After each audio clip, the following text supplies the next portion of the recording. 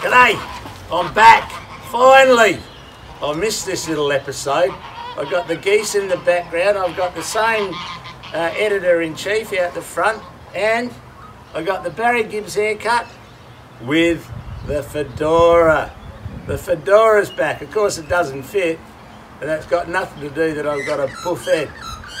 Now we're releasing a range of wines that's all based on my family. It's called the Gaggle by Merrill. It's exciting. We put an enormous amount of work into this. My stepdaughter has been involved in the graphics, and each single goose on the label represents a family member.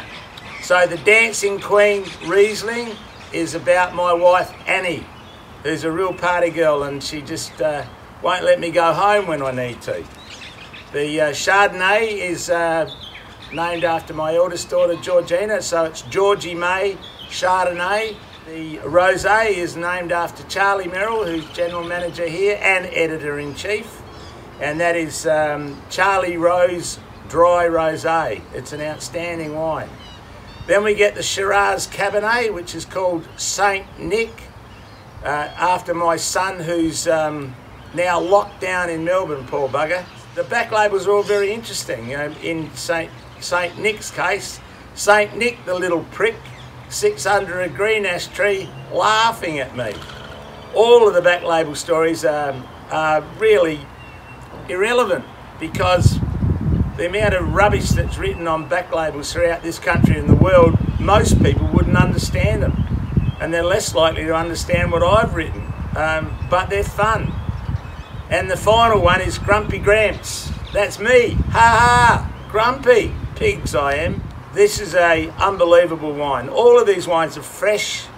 They're designed to meet with a younger generation of people, but also to cope with us dinosaurs, me included, who love really good quality wine, fresh and vibrant. They all have a catch cry. They're being launched on the 1st of September. There's some fantastic social media stuff that goes with it, even cartoons.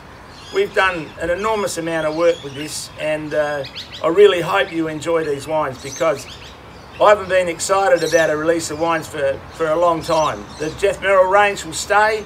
There's no real reference to the scales on these wines, because we're trying to not dissociate ourselves from the style of wines that Jeff Merrill makes.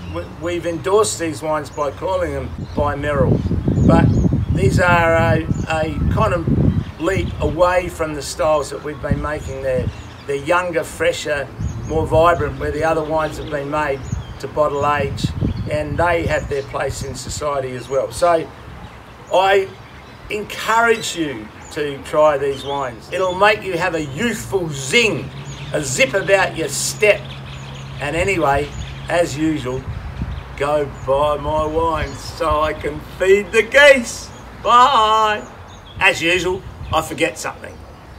If you'd like to join us here on the 13th of September, 12:30 sharp, we're going to be doing a conducted tasting on these wines, and there will be pizza available and a glass that you can take away with you, and it's for the paltry sum of $40. So get in quick, because it's going to sell out, and there'll be social distancing.